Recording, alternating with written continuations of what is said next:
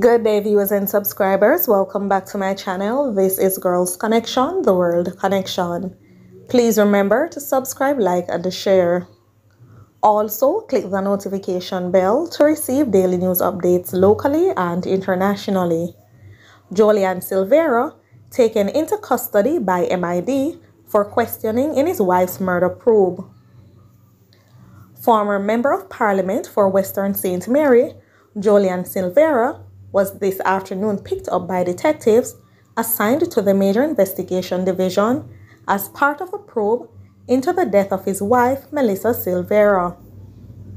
He is currently being questioned. According to sources, charges could be laid against him.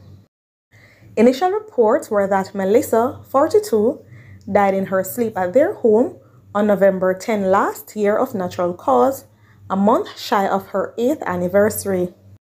An autopsy performed 3 weeks after her death unearthed at least 3 bullet fragments in her body, causing the police to upgrade the case to a murder investigation. The police questioned Silvera on 2 previous occasions as part of the probe. At that time, Silvera's attorney, Peter Champagne, said his client was not being treated as a suspect. His licensed firearm was seized for ballistic testing.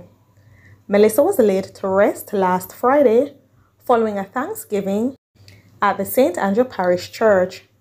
Silvera attended the funeral and was seen weeping on several occasions.